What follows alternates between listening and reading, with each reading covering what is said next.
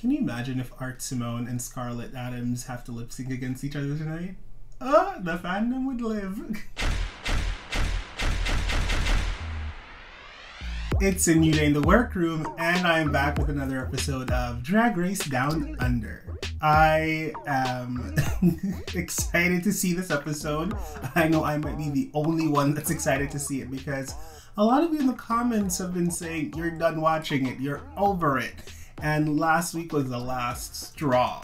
And I kind of get where you're coming from. However, I already started it, so I feel weird trying to like stop halfway through. So I'm committed. I have to finish this. And speaking of comments, I'd like to address two specifically, such as One Love and Terrell. This type of negativity is not welcome here in my home. This is my little community. We're a family here. We love each other and we talk about Drag Race and other queer TV and cultural things respectfully. Okay, so big lip frog, yeah, I have big lips. It's a popular feature of Black people. Is that a problem for you? Let's not do that. Anyways, let's get into this video. Trans people deserve more. I love you bitches, etc. The glamour bug. I love etcetera's mirror message. She is always, well, let me just say they, because they're non-binary. They are always making sure that their message is coming across, and everything is a little political, and I appreciate it because initially drag was like a political thing, you know, it's a statement, and sometimes you kind of forget it and it kind of seems watered down into just trivialness. So I like that their mirror message, included trans people deserve better. This week was probably the first time the judges saw what I've got over you guys. You go, Electra. You just won and no one's even like congratulating you yet. They're like, well, yeah, I've been having a big name forever and now the expectation of me is greater than what I can produce. Blah, blah, blah. Congratulations, Electra. I love her. Packed what you packed, you brought what you brought, so you have to win them over in other aspects. You know, there's this conception, like Art's saying you packed what you packed, you brought what you brought, so you have to win them over, whatever. There's a misconception, it feels like, where people think that going on Drag Race, it's all about the drag you brought with you, and it's all about the garments and whatever, and the wigs. Yeah, they want to see a polished looking queen, but at the same time, you have to have a lot behind it. We've seen so many queens that have beautiful gowns and beautiful wigs come on and leave first, or they just don't make it as far because it takes more than beautiful gowns to win. In my opinion, at least. People might have a different thought process on that one. What you packing down under? The mini challenge this week was really cute. They had all the pit crew members come in, and first of all, we walked in those short shorts. I was like, yum. But everyone looked a little extra buff, but they had animals in their pants. You had to guess what animal they had. It was a really cute mini challenge. However, it felt like a Maxi because it was so long. And Maxi Shield won. And she got like $2,000 gift card to some place somewhere. I don't know. But it was cute. I enjoyed it. I'm a fabulous makeup artist, so I can make them all look fabulous. But some jobs are harder than others. This week's Maxi Challenge, the girls have to make over members of the Falcons rugby team, which is apparently a gay rugby team. I think this is really great. I was expecting firefighters for some reason, just because I know like in the past few years, there've been a lot of forest fires down under, and so I was like, maybe they're gonna get firefighters, but I'm equally as happy with the rugby team. I think I'm gonna get Karen Wolf. Oh, there you go. So obviously, we know how the game works. Maxi Shield won the mini challenge, so Maxi Shield got to choose what drag queen got what rugby player. And if I were in her shoe, I would choose the rugby player that favored me most, because Maxi is very short and stocky, so I'd go for whichever one of those guys that fit that bill. And as far as like placing the other queens with a rugby player, I'm gonna give everyone their opposites because it's a competition. The only one that I think is maybe a little bit suspect is Carl paired with Kita, because Carl's pretty, and Kita's a good friend. Electra, you are shady. Kita is cute too, I think. Yeah, Kita is a cutie. Kita. Alright, it seems like none of the rugby players have ever been in drag apart from like dressing up as kids in their mom's clothes. Which is like understandable. Not every gay man is going to dress up in wigs and corsets and do all of that. A lot of them have never done it before. But thank goodness for Maxi Shield's partner for saying, you can take my beard if you want to, I trust you. Because otherwise she would have been effed.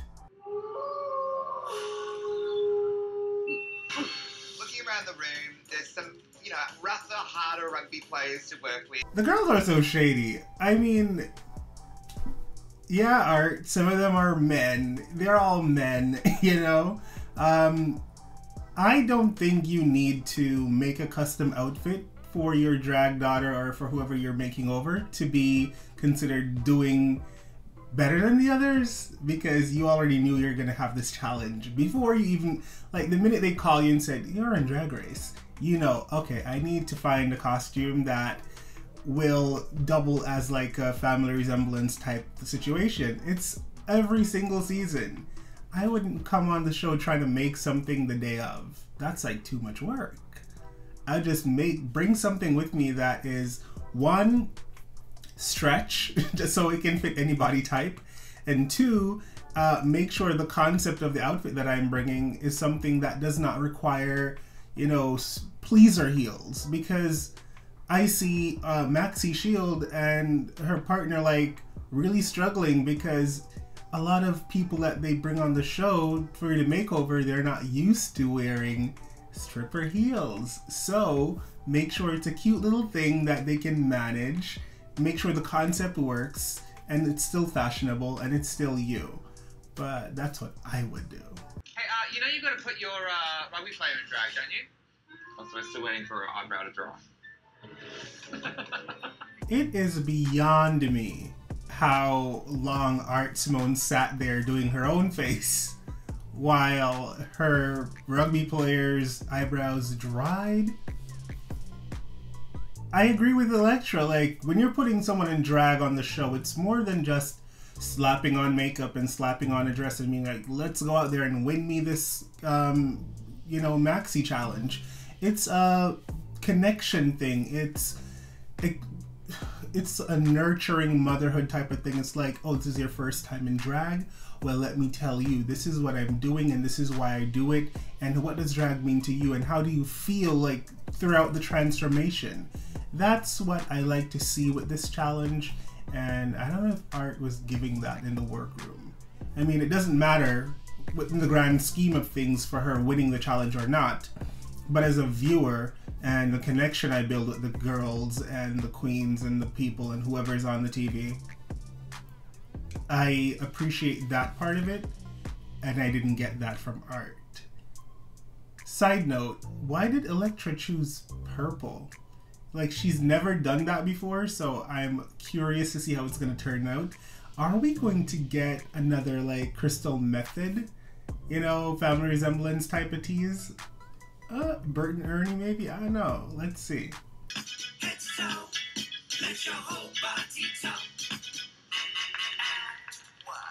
And what?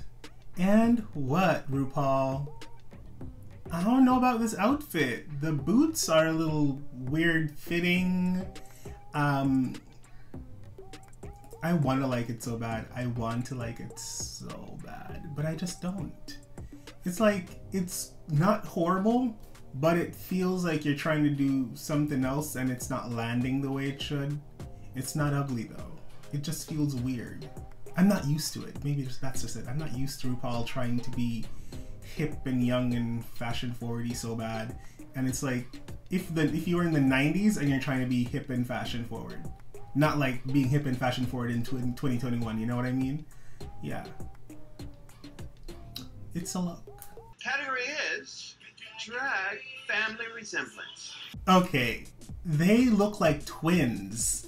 sometimes they say drag family resemblance. It doesn't always mean mother, daughter, sister, sister, whatever. Kita and Fetamine look identical. The makeup is great. It's obvious that Kita painted her face onto this person. And the outfits were identical. Then they revealed into very similar outfits. Black and white stripe, black and white polka dots. And Fetamine was stomping on the runway in her heels. It was beautiful. I think this was amazing. This was a really great job. Kita is probably not going to be in the bottom or safe this week. She's definitely in the top, I believe. Electroshock and Re-Reaction look amazing. Now I see why Electra was doing the purple. I like it. They look very twin-like. I will say Re-Reaction's lips are a little bit different, or maybe or something is a little off with the face. I don't know if the eyes are a little bit higher, the lips are a little bit, maybe it's just the shape of the person's face, but the makeup is still pretty much the same, but something looks a little different to me. I don't know what it is. I'm looking at the two of them and I'm like, there's something off. I don't know what it is, but my eyes are going somewhere else. But apart from that, the outfits are identical. I feel like everyone well, not everyone, there's only 2 people coming on the stage so far. But so far, it feels like people are going for twin and identical looks so that it's harder for the judges to be like, oh, you look different. So if you give the same face and the same outfit, it's like, we're twins. What do you mean we don't resemble, you know? Which I think is a smart way to go about it. It leaves less room for error and less room for Michelle Visage to say something stupid like, you're in black hair, she's in yellow hair, I don't see the resemblance. Yeah, I love this. Love, love, love. Maxi, Shield, and Silhouette. I don't know if a Silhouette name, like, why Maxi, Shield, and Silhouette? Can you tell me in the comments, is there a different name you would have given Maxi Shield's partner that would go closer to Maxi Shield? It just seems so far apart. I don't know. Anyways, they look adorable. They look adorable. The outfits, I would never have chosen those outfits in a million years. It's not my tea. But on them, it's fun, it's camp, it's hilarious, but it's not ugly. It's like, I don't even hate the colors on them. It just seems fun and light. And they look like twins. Like they're the same people. And I love that she was able to walk in the shoes. It's working out for Maxi. I think Maxi's gonna be safe. I think she's gonna be all right. Art and Craft Simone. Craft Simone. I get it. Arts and crafts. Yeah, it works. They both look great. Don't get me wrong. They both look really good. However, I don't see a big family resemblance. It's like they look great apart, but would I think they're related? No. And I don't know if Art put Craft in the slipper outfit because I guess putting slippers on a dress is crafty. And why was she in a kind of Marie Antoinette, let them eat cake corset and hair? I don't see the resemblance in the outfits, and you might be in danger, girl. This was not giving what it was supposed to give. This was not what the brief required. I feel like you spent too much time on your face and not enough time conceptualizing what you're going to actually put down the runway. Scarlet and Sapphire Adams. Okay, so Sapphire looks like Scarlet's wonky, crazy aunt, or maybe a drunken mom, and I think it's fun. The face is definitely painted the same way. So the face, you can see the resemblance in the face. The outfits are very similar, just different colors. I think it works. The only thing is the wig on Sapphire is a little bit, it's not as coiffed and done up as Scarlet's wig, and I don't know if I like that. Or maybe, I don't know, something's off with the wig for me. And maybe you could have padded the butt or like put a corset on the person. Like, I know you said you made this corset from scratch in the workroom, but it looks a little too bulky in the back. You could have cinched Sapphire some more, in my opinion. Because you want the person you're bringing out there in drag for the first time to look as stunning as possible. You don't want the garment to look bulky and bunchy, and you don't want the wig to look like it wasn't styled. You know what I mean? Can you imagine if Art Simone and Scarlet Adams have to lip sync against each other tonight? The fandom would live. Karen from Finance and Debbie from Reception. I like the name. The name, it works. I don't really know what to say about this. It's like, the outfit is Karen, the hair is Karen, I guess, but I don't see like a huge family resemblance in the face, and it just feels, it doesn't speak to me. And that's it. As a viewer, it does not speak to me. Let me know what you guys think. Did you love this one, Karen and Debbie? Like, were you living? Because I'm not living. Yeah, I'm gonna move on from this one. It's not ugly. It's just like in the face, there's a disconnect. I don't feel like the makeup is the exact same way. Or maybe the glasses is just hiding too much of the face. So it's hard for me to tell if they look alike or not. Yeah, something's off. Debbie doesn't even look like she's having fun. Okay, so it's very evident that Kita Mean is winning this challenge. So, good for you, you broke your ducks. That's a saying. If you know what it means, you can comment down below. So good for her. However, I feel like the judges are like trying to get rid of Elektra, and I'm kind of pissed. If that happens in the next couple of minutes on this show, I am throwing something.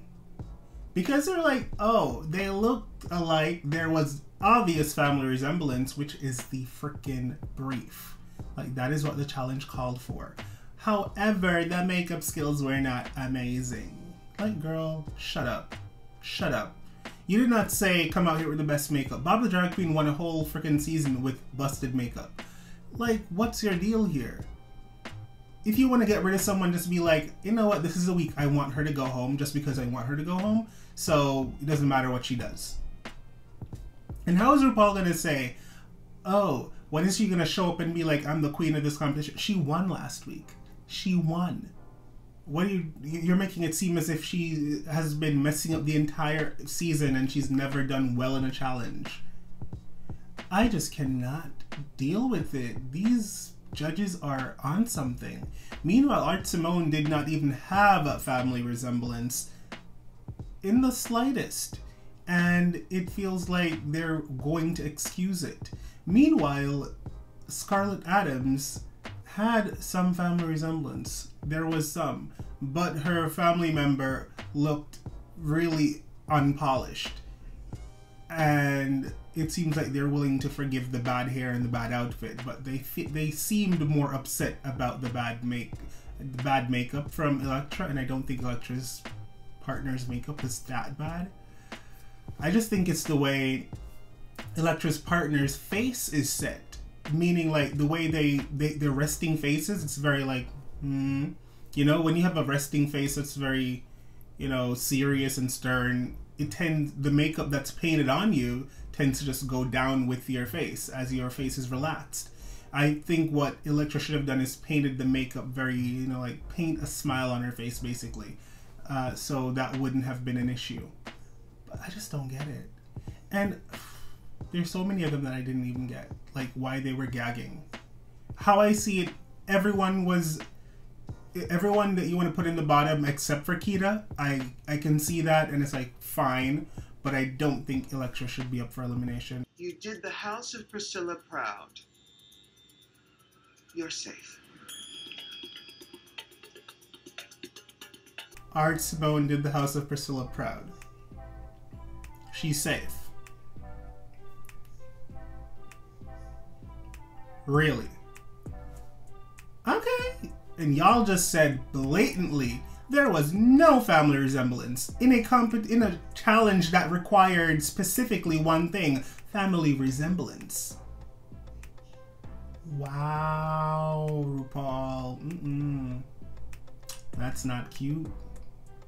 That's not cute. We are currently downsizing, but you remain a valuable asset to the company.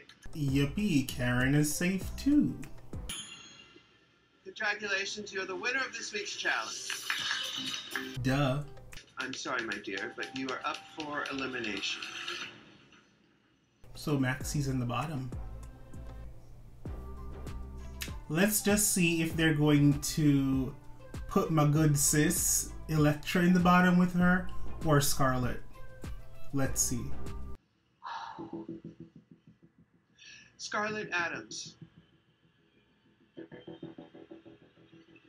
I'm sorry, my dear, but you are up for elimination. I have not had my frown turned upside down so quick in a while. Scarlet's in the bottom with Maxi Shield. I'm not happy for her downfall. I'm not that type of person, no. I'm just happy that they did not put Electra in the bottom. I didn't care who else got in the bottom. It could have been Karen, it could have been Art, whoever. I just didn't want Electra to be in the bottom because I didn't think it would have been fair. And okay, that's how the cookie crumbles. Let's see what Miss Adams has up her sleeve against Miss Shield. The lip sync was pretty interesting. I won't say that it was like the best lip sync I've ever seen. I haven't seen many amazing lip syncs on this show so far. I don't know what the style of drag is down there. Some people say it's very kitschy coo, very meow meow meow. I don't know, whatever. Anyway, they were both pretty decent. Scarlet did a split and she took her clothes off, so there was that. Maxi got a lot of airtime during the lip sync. Who should win this lip sync? I really don't have a favorite in this lip sync. Let me know who you thought should win. Well, I'm about to find out right now. Let me play it. But let me know if you agree with whatever RuPaul says or not. Scarlet Adams. Shantae, you stay. Maxi Shield. Sashay away. Seems like an outcome that would happen, yeah. Because, yeah. Form your own opinions, yeah.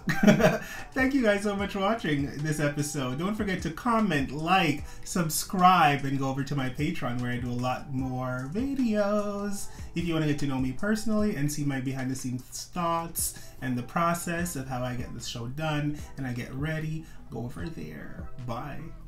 Hey beautiful humans, I have so much more content.